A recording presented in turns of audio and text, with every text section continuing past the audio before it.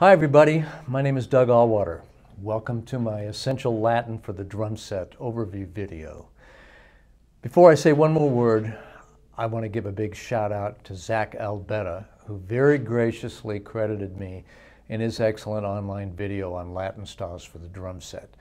You can find that video on onlinedrummer.com. Look for Zach Albetta, Z-A-C-K-A-L-B-E-T-T-A. He does an excellent job of breaking down the various rhythms and styles, so I'll try not to duplicate his efforts any more than I have to in explaining all of this. As I said in my video collection overview, these videos are not meant to be online lessons. They're in support of my books in order to reinforce or clarify some of the rhythms and examples in those books. This video is a brief overview of my Essential Latin Styles book. There's way more stuff in the book. This just clarifies a few main points. I should mention that in addition to all the drum set rhythms in the book, there's an entire section of the book showing the proper bass parts and chordal comping patterns as well. It's not enough to get things squared away on the drums if the rest of the band isn't playing the proper parts, so I've taken care to provide all of this in the book. First of all, I want to emphasize that in order to effectively play these various Latin styles, you need to start considering them in their place of origin rather than the larger umbrella term Latin, which really is too vague for our purposes. We need to be more specific. It would be sort of like saying, this tune has an American feel. What does that mean? Jazz, country, rock, bluegrass? Not really too helpful, is it? In my own teaching and working with university and even professional groups, the most fundamental problem with properly performing these styles is understanding that they really are separate styles from separate countries and cultures, not all part of the same big thing. Think about it. A tune is counted off and the bassist is playing a samba groove while the drummer is playing a mambo. So we've got a big problem right from the start, much like a drummer playing a rock groove and the bassist playing a walking jazz line or something. So we need to be more specific. Begin by learning the style's place of origin. For instance, mambo is Cuban, samba is Brazilian, cha-cha-chá is Cuban, bossa nova is Brazilian, etc. Right off, you're going to be able to make smart, intuitive choices as to sounds and rhythmic tendencies because these different types of music have their own conventions. They're typical sounds that you'll begin to get a feel for as you listen. Also, no one learns to really play a style of music by simply learning the grooves from a book. You've got to listen. You'll never be as effective as someone who's done that work, absorbing the characteristics of these various styles. By the way, there's a discography at the end of the book to help you know some artists that play these various styles, both Cuban and Brazilian. Before we get started, we need to have a word about clave. Most of you have heard this word and understand it to be a key rhythm in Latin music, which is true. But this is one of the problems with the term Latin music. The term clave, as in key rhythm, really, for our purposes, pertains to Cuban music, and I'll demonstrate that when we play some of those rhythms. Some people talk about Brazilian clave. I'm not really fond of that. There are certainly key rhythms in Brazilian music that function in a similar way, but actually this is true in any form of dance music in the world that I'm aware of. So here's a few examples. First I'll do a waltz and then a polka. So let's see, I'll do it with sticks.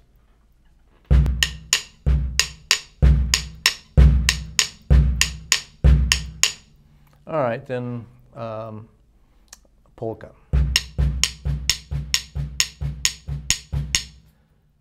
We don't call them waltz clave or polka clave, right? Additionally, there's not really any consistency as to what people are referring to when they call something a clave in Brazilian music. Sometimes they're referring to the surdo, the Brazilian bass drum. Sometimes it's the tamborim rhythm, that little tiny hand drum. Sometimes it may be the traditional bossa nova rhythm from the late 50s. These are all key rhythms. But I think referring to Brazilian rhythms with a Cuban label adds to the confusion as to which are Cuban and which are Brazilian. That's just my opinion, but it's also based on my experience. Certainly not everybody shares that opinion.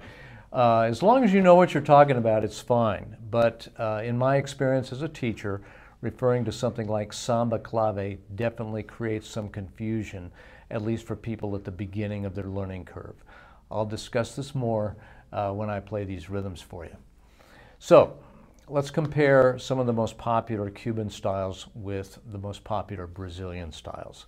We're going to group them according to tempo so you can see just how different they are. Let's look at the ones that are of a quicker tempo first. And also we'll look at the most popular ones like the Cuban mambo and the Brazilian samba and also Brazilian baião. And then a couple of rhythms that are a bit more contemporary in their origin, the Cuban songo and the Brazilian partido alto. First of all, the mambo. One thing I should point out about Cuban styles, you'll see a lot of different labels or names that use essentially the same rhythms. In Cuba, as in other highly developed styles of music, the name of the style has a lot to do with the form of the song. So a mambo has a complex form, usually an intro, some verses, and what in jazz we might refer to as shout choruses, like the coro y prego, coro y pregón, or the coro inspiración. First of all, the mambo. One thing I should point out about Cuban styles, you'll see a lot of different labels or names that use essentially the same rhythms. In Cuba, as in other highly developed styles of music, the name of the style has a lot to do with the form of the song. So a mambo has a complex form, usually an intro, verses, what we refer to as shout choruses in jazz, where the song gets really revved up, as in the coro pregón or the coro inspiración. Sometimes these sections themselves are referred to as the mambo sections. It's a bit confusing, isn't it? I go into this in greater detail in my book, but for our purposes here, we're looking at a couple of the more common rhythms. So be aware that if you're dealing with a piece of music labeled as a descarga or a huaracha, they'll usually use the same rhythms found in mambo. Okay, so the first rhythm is the cáscara, the rhythm that is traditionally played on the shell of the higher timbal. Note that in proper Spanish, it's one timbal, two or more timbales. Now, still the use of the word timbale in the singular sense has become so common that I've even heard native Spanish-speaking percussionists refer to it that way. All right, enough of the Spanish lesson, right? These rhythms are very rooted to the clave, and I'll play them with the clave both in 3-2 and 2-3 forms.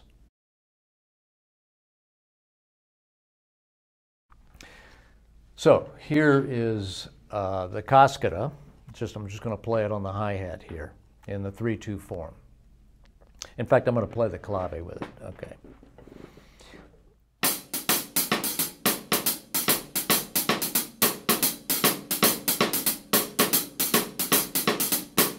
All right, here's the 2-3 form.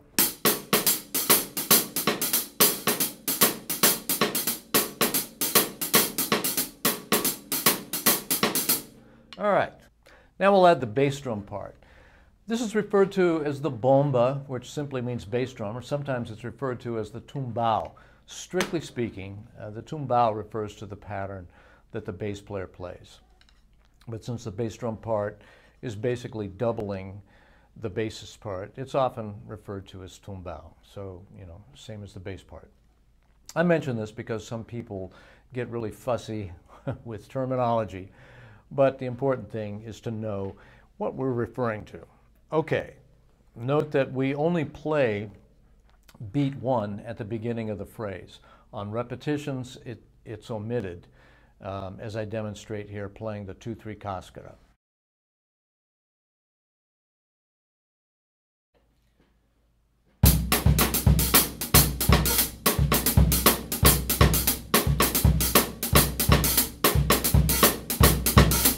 Okay. Note that the phrase length may vary. You may want to play 1 every 4 bars or every 8 bars or whatever the music calls for. We just don't want to play it every bar. It just makes it sound very repetitious and disrupts the syncopation. If you're working with a conga player, be sure to stay off the toms. You don't want to get into his space. I'm playing clave in my left hand. There are other variations for the left hand shown in the book. However, if you're working by yourself, that is not working with a conga player, you may want to fill things out more on the toms as the song becomes more intense. You can add a skeletal part of the conga part, and it'll sound like this. So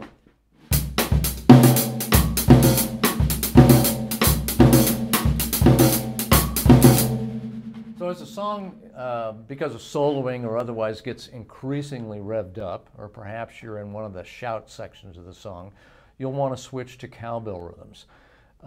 That just helps amp the whole feel up.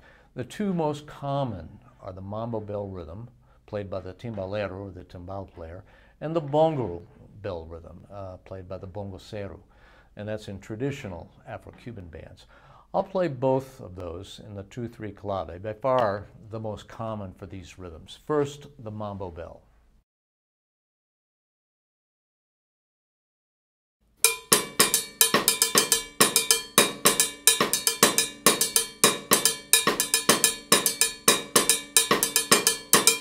All right, here's the bongo bell, and I'm gonna play this one ghosting the notes in between. You know, you can play the clave, it certainly sounds fine, but I think playing the clave throughout becomes repetitious and kind of overbearing. There are other textures that we want to add. So here it is, and I'm going to add the bass drum to it too.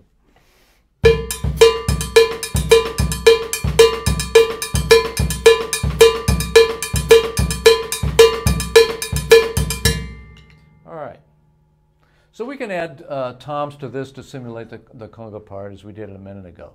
As I said, there are lots of variations in the book. And I should say that the songo, which I'll demonstrate in a few minutes, is a good substitute for these bell rhythms. It's become a very contemporary thing to do that, especially in jazz, instead of the traditional bell part. Okay, I think that's good for an overview of some of the basic mambo rhythms. We'll return to Cuba in a few minutes.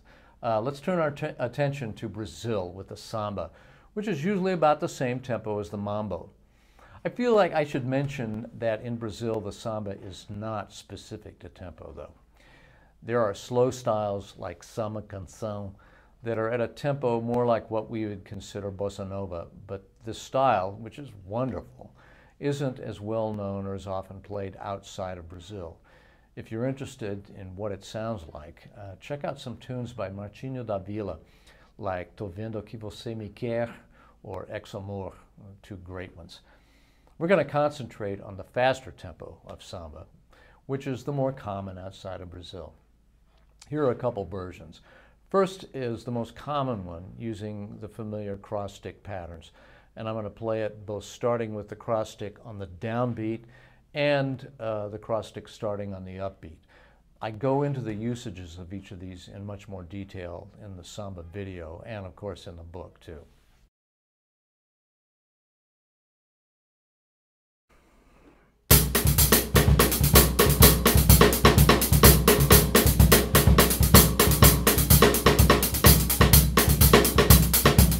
All right, so here's the upbeat one. Let's do the downbeat oriented one too, and I'll kind of differentiate. All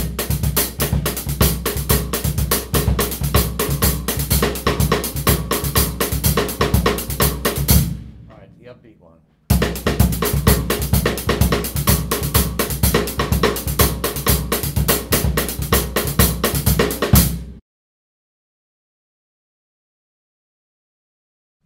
Here's another great one that not a lot of people play outside of Brazil. This is the more the sound of the street or the parade samba, the samba de enredo.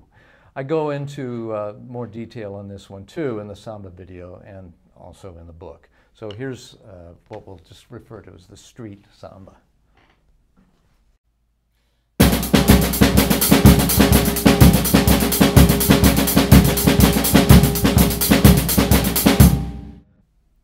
Another fun one that can even be used as part of a solo is the batucada. Here we're combining the surdo, the Brazilian bass drum, in the right hand with the part that would be played on the tambourine. We're going to do that on the snare.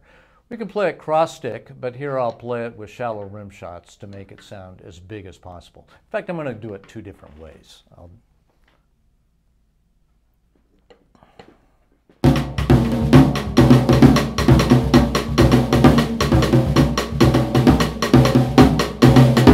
Here it is on the surdo and the snare drum.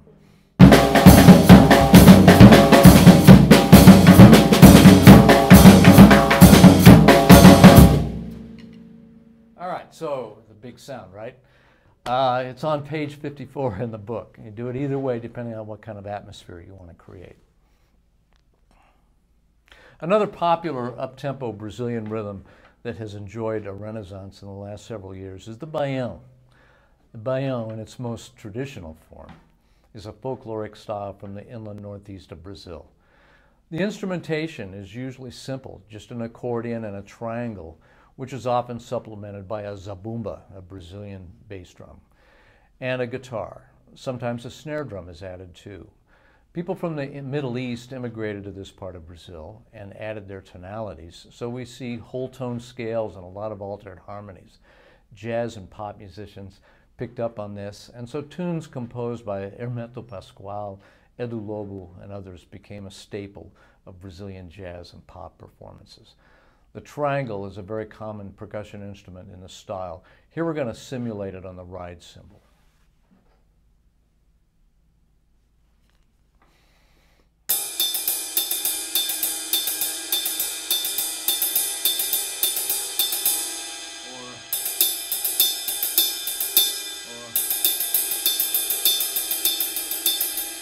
Okay. Now the zabumba, an instrument similar to a small marching bass drum. I'm going to play it on the floor tom for simplicity's sake.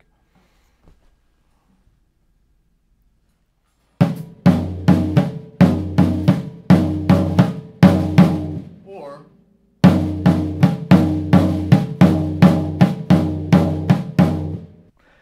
however, when we play it on the drum set, we usually play it this way on the bass drum.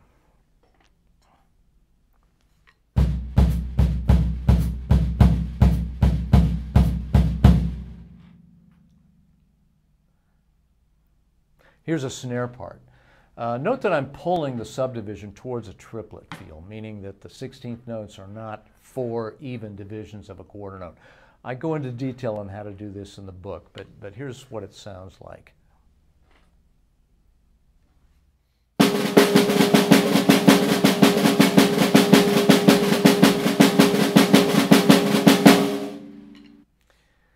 All right, here's what it's like with the bass drum.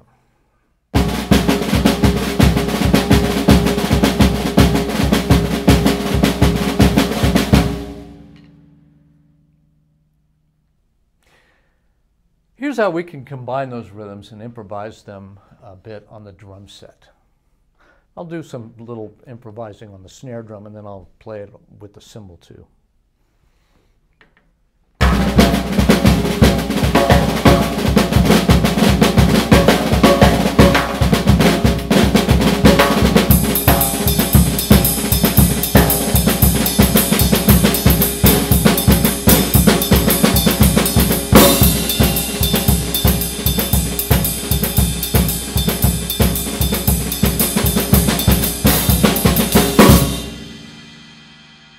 Okay.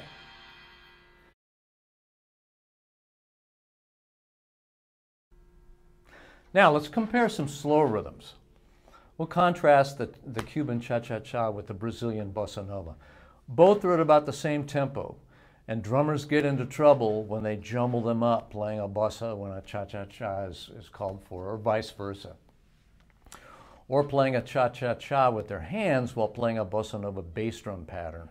So let's break it down. Here's a pretty typical way of playing the cha-cha-chá.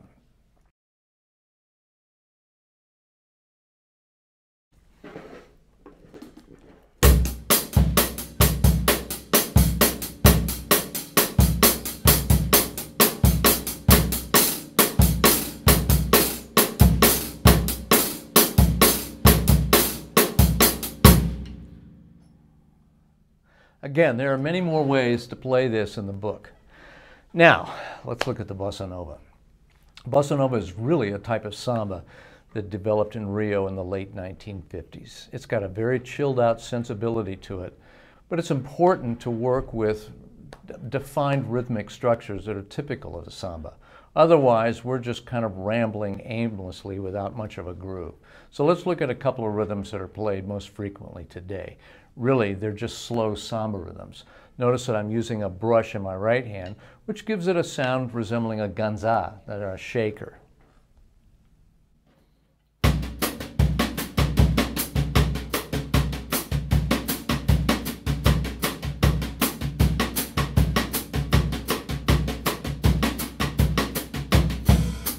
All right, or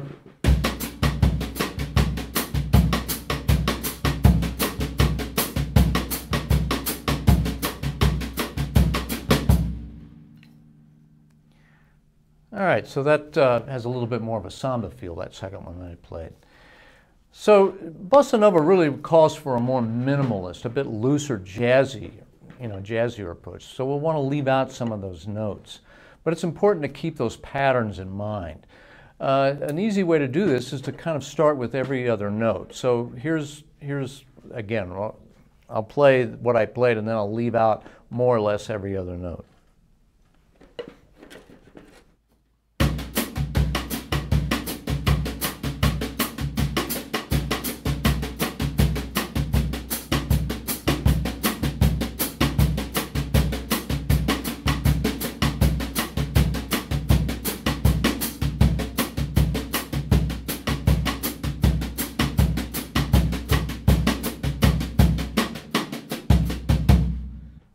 As I said, it's important to keep those patterns in mind and using them for a basis for what you're doing. Otherwise, we just have aimless cross-stick patterns without a real groove. It makes a huge difference.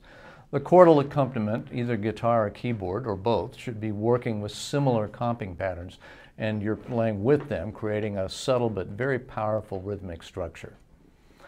I'd be remiss if I didn't talk about the original bossa nova rhythm that many people outside of Brazil identify as the one true bossa nova rhythm.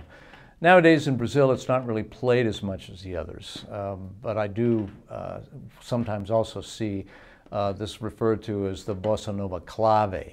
And it's similar to, the clave rhythm, but it's not really the same thing. In 1958, when the bossa nova first emerged, drummers really had not played the bossa nova or the samba at all on the drum set. It was a percussion section thing. And so Dom Romão, who was the drummer on these first sessions, created, along with Antonio Carlos Jobim, this pattern which worked well with the guitar comping patterns that were being used on that particular song by João Gilberto. So, a groove was worked out that accommodated that very nicely. So this is what it sounds like.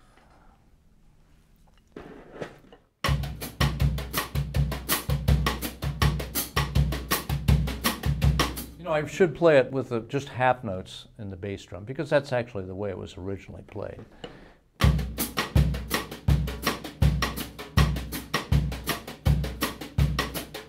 Okay? So I need to stress that that was a solution to what would work on that particular song.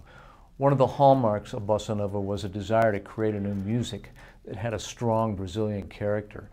There was no really consideration of anything Cuban when they put this together. So that pattern, the cross-stick pattern that's similar to the clave, was really a coincidence. They weren't trying to create something that sounded Cuban at all. It's what worked on that tune. There are also other bass drum variations that are covered in the book, as well as even more perspective on this style.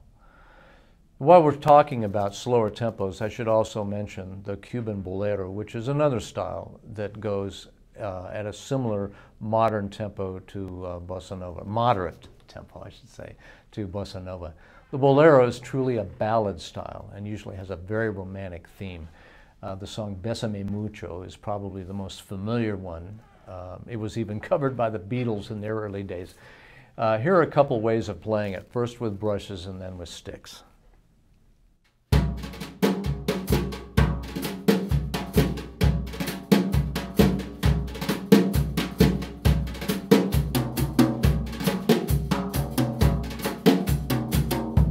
Like this. Now with sticks.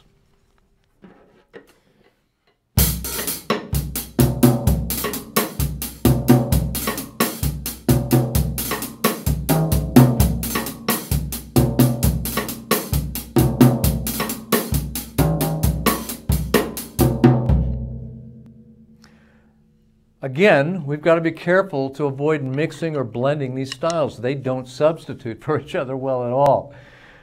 There are many, many Cuban and Brazilian styles that go beyond the scope of this video. Mostly, I'm trying to demonstrate the differences between the most common styles from Brazil and those from Cuba. Here are two more that are very different from each other, yet fill a similar niche in their respective countries of origin. I'm talking about the songo from Cuba and the partido alto from Brazil. Both are sort of funkified versions of the more traditional styles. So let's start with the songo. It was developed by José Luis Quintana, better known as Changuito, on drums and percussion, and Juan Formel on bass when they were both in the band Los Van Van. It was a very successful merging of some traditional Cuban rhythms with funk, resulting in a very angular rhythm, but grounded by the traditional bongo bell. Most of us later learned this style from Dave Weckl, who absorbed it during his time with Michel Camilo and then brought it to worldwide prominence with Chick Corea. Here's what it sounds like.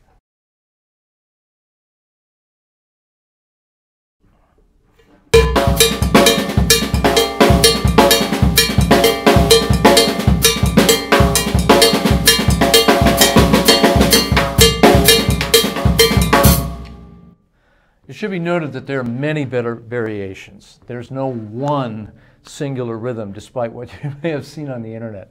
I've got some other ways to play it in the book, but as I stated before, I don't like to duplicate other people's good efforts. So I want to direct you to Ignacio Berroa's YouTube videos on the subject. They're excellent and very complete. Check them out. The one that specifically deals with songo is called Afro-Cuban Drumming Part 7. You know, even better to just buy his DVD, The Art of Afro-Cuban Drumming, I believe it is. So you can check that out as well.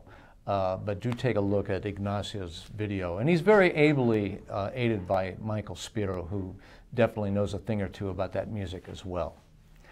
Now, let's turn to Brazil and look at the partido alto. Traditional partido alto is really a type of samba. But when pop and jazz musicians, bassists and drummers, got a hold of it, they kind of funkified it and showed up on numerous recordings by people like Javan and Gal Costa, and jazz musicians like Marco Silva.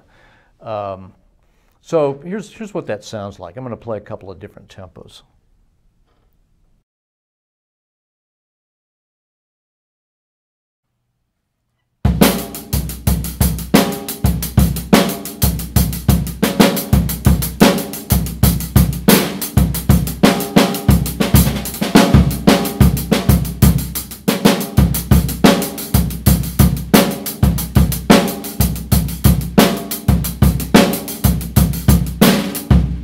Played cross stick too.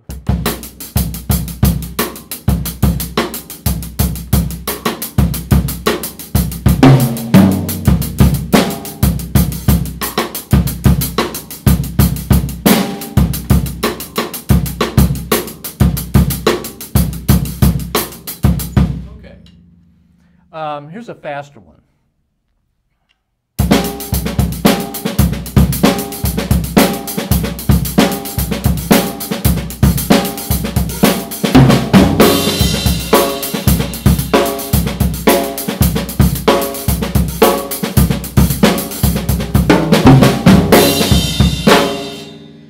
And another one.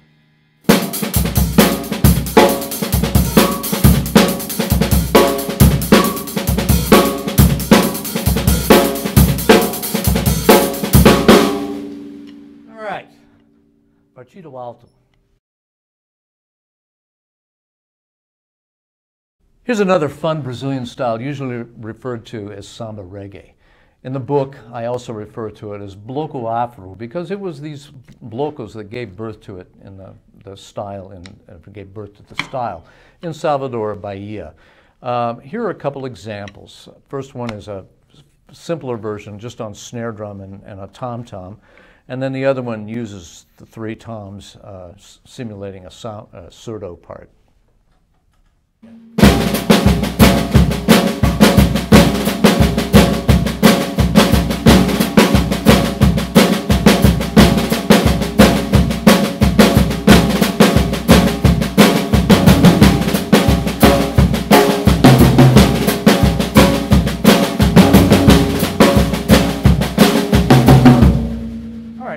Here's another one where we're going to be using the sound of three surdos, which is common, played on tom-tom. So the surdo part's like this.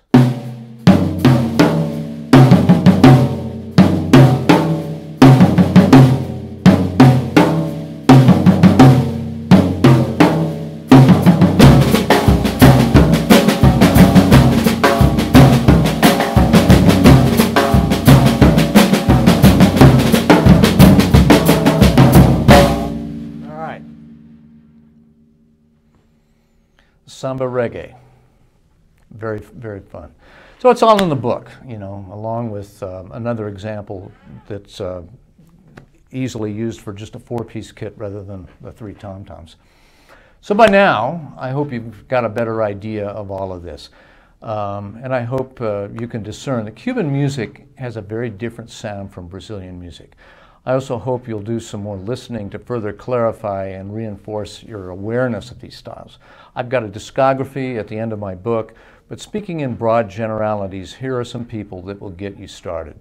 I'm calling attention to them because their music is easy to find, the rhythms are very direct and clearly played and well recorded, so you can clearly hear what's going on. On the Afro-Cuban side, I like the recordings of Pancho Sanchez. They're very mainstream. And although there's seldom a drum set used, you can hear all of the percussion parts played very clearly and get a good idea of how the various percussion instruments orchestrate the different sections of each song. For recordings that utilize a drum set, Sammy Figueroa's recordings are really excellent, especially to hear some terrific songo grooves intermixed with some mambo things.